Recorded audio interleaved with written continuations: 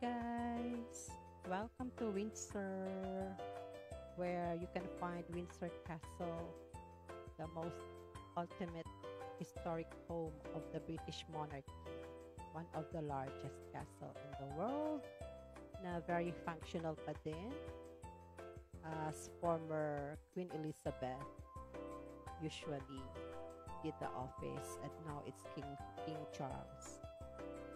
So it's summertime, it's very hot, and it's very humid.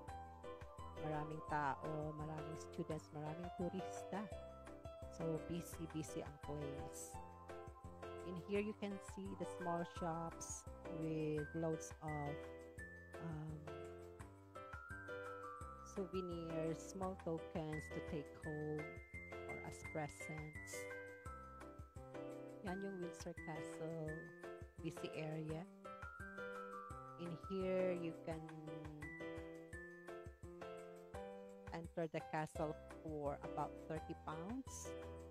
Pero sa amin, being a resident of the area, Windsor, Ascot, and Maidenhead, we've got an advantage card. So, libre kami pumasok. You just show the badge and then they can convert your entry as a purchase or donation. And then you can have an entry for a year pass entry. Free entry pass for a year again. So, kung hindi, magbayad ka ng 30 pounds, medyo mahal din.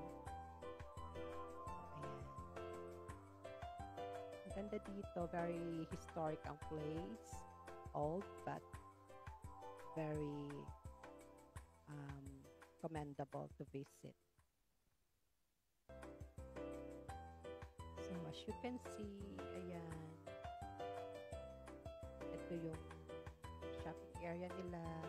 Meron ding, it can be accessible to people to visit the place by train or by bus or by hop off bus from London. It would take you only about 45 minutes. So, malapit lang. Ito yung River Thames. By the river side, you can see the Royal Swans. O, diba? Royal Swans din ang tawag sa kanila.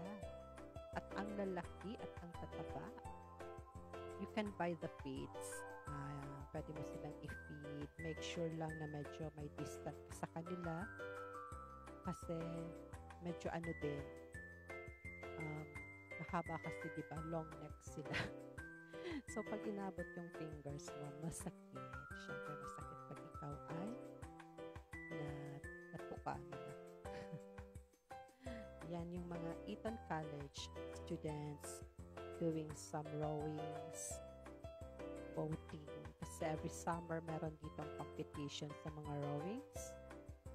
And meron din tayong mga boats, river boats that would take you in some destinations. It would take you about 40 minutes din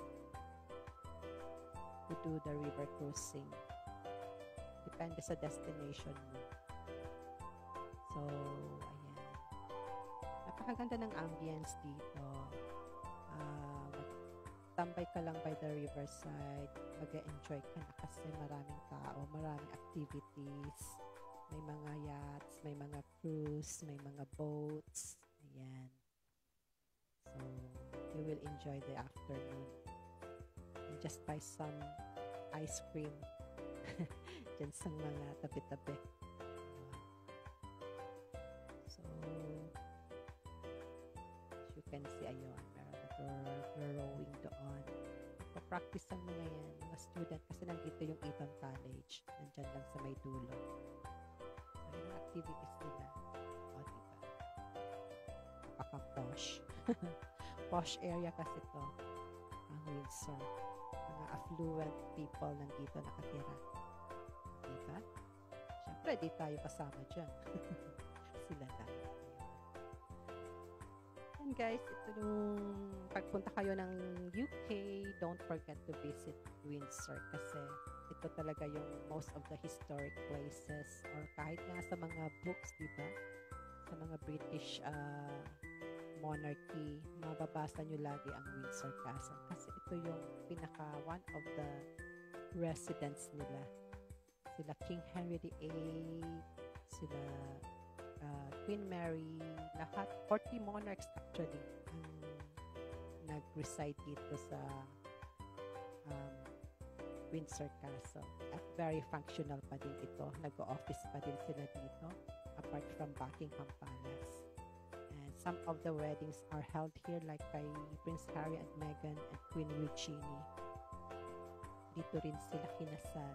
At yung mga namatay na royals, nandyan sila nakalibing sa loob sa Chapel of St. George. So, pag pumasok kayo, pwede nyo makita yung mga libingan nila.